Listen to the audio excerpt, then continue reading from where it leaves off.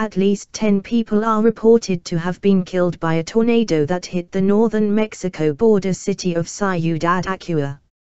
Hundreds of homes have been damaged or destroyed in the city, in Coahuila State, which is just across the border from Del Rio, Texas.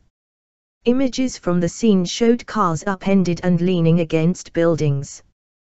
Dozens of people have been injured and officials warned that the death toll could rise. City Mayor Evaristo Ley Perez said a 7-year-old boy was missing. Most of the dead are people who were outside, not people who were inside their homes, he said.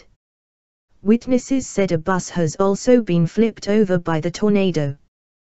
There are cars on top of houses, there are dead people lying in the street, it is total chaos, said local resident Maria del Rosario Ramirez, quoted by Mexican newspaper La Jornada.